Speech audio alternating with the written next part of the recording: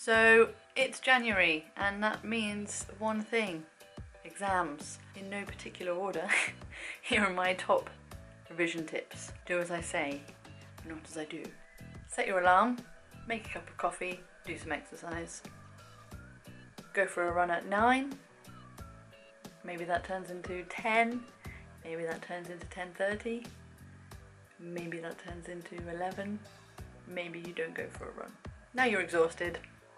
Have a healthy breakfast. Healthy body, healthy mind. Now you've sorted that out and you're feeling fresh, it's time to get down to some revision. Make sure your revision environment is welcoming. Light some candles, tidy the room up a bit, put some good music on, whatever makes you feel comfortable. And then make sure that you have plenty to drink and some healthy snacks to get you through the session. Before you start, make a to-do list. Stick to it. Definitely don't get distracted by Facebook for 5 minutes, which then turns into an hour, and oh my god, it is now 3 hours later than you wanted it to be, and you still haven't started revising. Set ridiculous targets that you can't possibly keep to, and then feel incredibly guilty when you inevitably fail.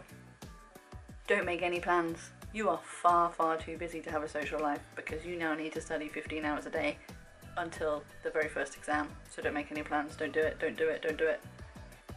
Obsess. Obsess, obsess, obsess over how much revision your peers are doing, because they are clearly doing way more than you.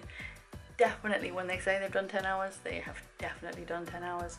If you get stuck, don't email your lecturers, because they'll definitely think you're an idiot. If you spend most of your time worrying, but you make it look like you're working, then everyone will think you've tried your best, even when you fail.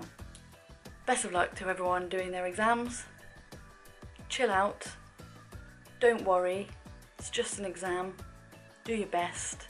Don't make ridiculous targets. And you'll be fine. We'll all be fine. Bye.